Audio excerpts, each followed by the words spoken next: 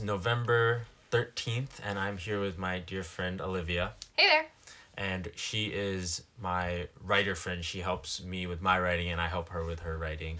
And we are both currently in the midst of trying to establish our writing style and write our own books and get good advice from other authors. So I figured we would do like a timestamp to sort of see where we are in our writing process, how we feel about it, and our experiences so far. So yeah. Yeah. Anything that you wanted to start with as like where you feel like is a good starting point to talk about your writing and how it's been? Probably the best start point in talking about writing is ideas, the conception of the beginning, coming up with the ideas for books. And obviously you could spend hours and hours talking about it as we have. But yeah, it's starting from the beginning, you just need an idea and just go with it. Idea. Where do you feel like your ideas come from? Where for your books that you have? I think for my stories, a lot of my stories have grown with me. So I came up with a lot of these ideas when I was young, and I just thought they sounded cool or really interesting. They were mostly adventures that I would have liked to go on whenever I was a young teenager. Yeah. And then as I grew up, then the stories kind of grew and shaped and formed with me to become so that all the characters in the stories are their own person, and but they all grow up, and I think that's kind of where. Okay. All right. How about for you? Cool.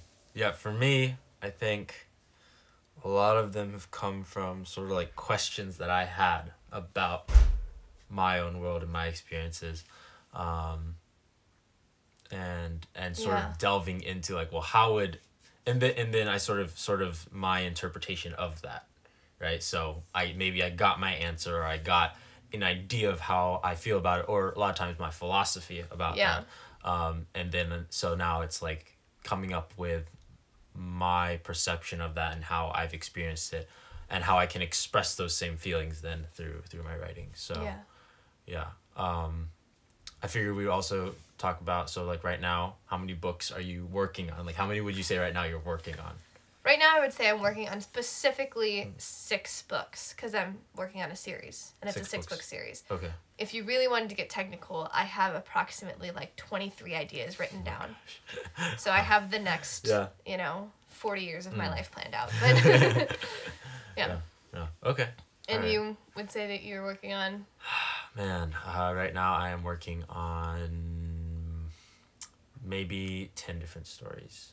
It's good. It's a good solid actively. Number. I don't recommend 23. Yeah. A lot to work on. So we are at 2 separate stages right now, because you have just finished your first rough draft. Yes. Right. Yeah. And I am still very much in the beginning stages of solidifying my world and my story and my characters. So she's a bit ahead of me in those cases, which is actually why I'm here today. This whole week we dedicated to going through her book and sort of editing that first rough draft, and it's been really cool to be able to hear her story, especially in these beginning stages, and we're making adjustments and talking about the concept of it and the direction of it. So that's been really fun. I'm really interested to see when I finally finish it and it's complete, and if I can get it published, for you to read it then and see what changed over the course of your comments and the comments of my brother and sister who are also helping me edit, and see how different it'll be by the time that it's ready for the world. Right. Yeah. No, that would be really, as well as your cover art is something I'm excited for. How you're gonna find maybe an artist how or that's something. Gonna work. I'm excited too. Yeah. But it'll be interesting. No. Something that we talked about was visual storytelling, because we, a lot of our examples come from shows and movies we watched. And of course, as writers, we don't really have the advantage of visual storytelling, but there's still the art side to it. So we talked about I tend to, because I draw so much, I tend to draw out my characters and draw out scenes in my book, and that gives me the inspiration and the ideas for my books a lot of times, that I feel like I can write a lot more freer after I've done something like that. But like, yeah, what's your like for experience? me, it's setting, and I don't know why, because I feel like I have very fleshed out characters, but I maybe because of that, like finding characters or creating characters or finding pictures of people who inspire me for the book, like I feel like I have such a specific idea of what my characters look like that other inspiration doesn't work, because I have it here and that's where it fits. But the setting, I need like this to pull the setting from other places, and so I have a lot of like pictures saved of places and places with specific colors, even more so I have a lot of like color schemes for each of my books, especially in this series as it progressively like grows and maybe gets darker. And so yeah, I have a lot of colors and settings is my thing. I don't do a lot of characters. All right. Now the and colors, are you using that in your writing then? Like you're using and talking about the colors of that scene, or is it really just like for you, like more of a personal thing? I'm gonna try to. So it is a personal thing for sure. It's partly how I organize. So like my first book is like a bright blue color. Internally, like that's just how I see it, because it's the first book. We're getting into it, you know. Right. It's fun. And then like book 5 has more of a navy feel to it, and that's just an example of how it's gotten a little darker. It's still blue. There's still this color, this feeling in it, but it's a little more intense. And so I have that there sort of as like each book has its own color in my head, just to kind of represent mood in some ways. But I would also like to be able to write it so that when the reader looks back on it, they can kind of create that color in their head as well, so they can feel the difference in the mood change. Yeah. Okay. Cool. Yeah. What have you say? How many authors have you talked to? Like, have you spent time talking with other authors, or discussing what's your, almost like your apprenticeship? How little or how much has been, for you?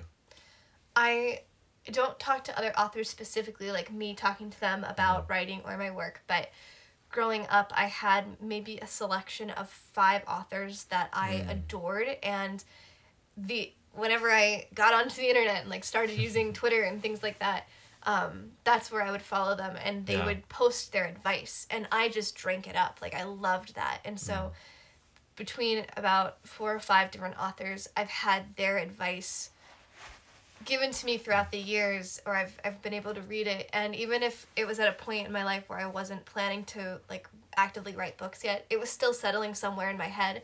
And now when I write, I can kind of think back to some of that and use it. So that's been my experience in other authors and apprenticeship in some ways. But you actually have some people that you've like literally reached out to personally and talked to. So I've reached out to my favorite author ever, Brian K. Fuller, who did the Tris Moon saga.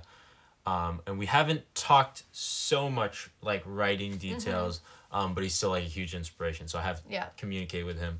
And then I have a family friend who is a successful published author, Miss Tawdra Candle. She's done like 90 books. Like she just she just finished. She does romance novels. But amazing. So that was been cool, and she actually helped me a lot.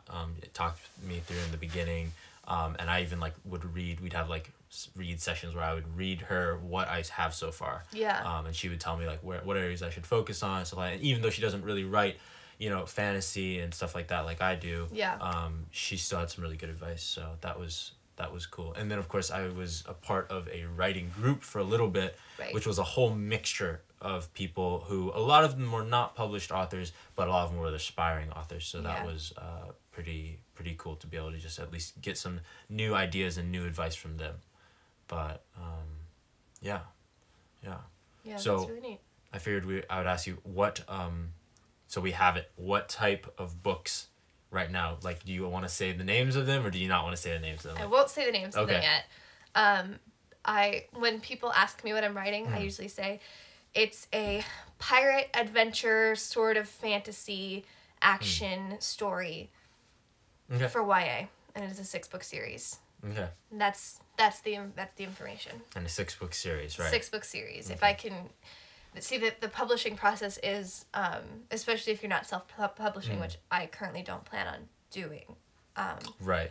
then you can't always like choose that. So I might go to somebody with my first book and they could say, it's really good, but I don't want 6 of these, I only want 4. Yeah. And I would have to rework the series into 4 books. So I would love to do 6, but and I have 6 planned, but it might not turn out that way. So got to keep an open mind in that way. Right. So YA fantasy, but you said you have like 20 others essentially, or like a lot more others. Do you feel like you're gonna have like how-to books, sci-fi books, autobiographies, like no. Okay, so all YA fantasy? They would all be not necessarily all YA and not necessarily all fantasy, but definitely all fiction. I don't really think I would be super interested in doing a nonfiction book. At this point. Maybe when I'm older, when I feel like I'm too young right now to be able to know anything well enough to be able to really like share it in book form with the world. I don't know. But my other stories tend to be I've got a couple like maybe murder mystery type ideas. And I have another series that's actually for like a middle grade series. That I would like to write. But that won't be for a while. So yeah, just ideas that brew back here. So when I'm done with the project I'm working on now, I'll have something else to set up. Right. Yeah. Okay. All right. Cool. Cool. I think right now I'm trying to think. I have. I mean, because it's confusing because some of them are part of the same series. So, but like, they're related. As books, it's several sci-fi books. Probably like, what would that be? 5 sci-fi books, at least guaranteed. Maybe 6. And then 2 fantasy books, and possibly like 2 how-to books. Learning educational books. I think that's mostly it. Fantasy and sci-fi, I think I find to be, for me, like the most probable. I feel like that's just like I can write that. I don't know about the rest of it. I think which is fun. I read a lot more fantasy than I do sci-fi.